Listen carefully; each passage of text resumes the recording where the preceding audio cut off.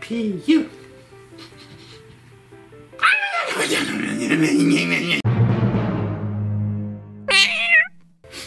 What is that terrible smell? It seems to be getting closer and closer. Dog? Yes. Dog, did you find some garbage? And were you rolling in the garbage? A little bit.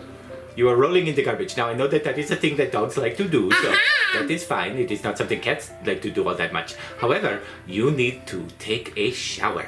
Ooh. Yes, because otherwise you will be the stinky. Stinky. Yes. Not me stinky. Well, of course I love you just as much if you are stinky. However, making sure that you take care of your grooming is very good for self-esteem. Yes, because grooming doesn't just tell you how you feel about self, but also tells other people how to feel about you. So, if you are stinky and you do not take the shower, or if you have a lot of teeth and you do not take care of your teeth, you chew on the bones, yes? Yes, dogs, they have the dental bones, and the people, they have the toothbrush. And both dogs and people, they need to take the showers or the baths so that they are no stinky.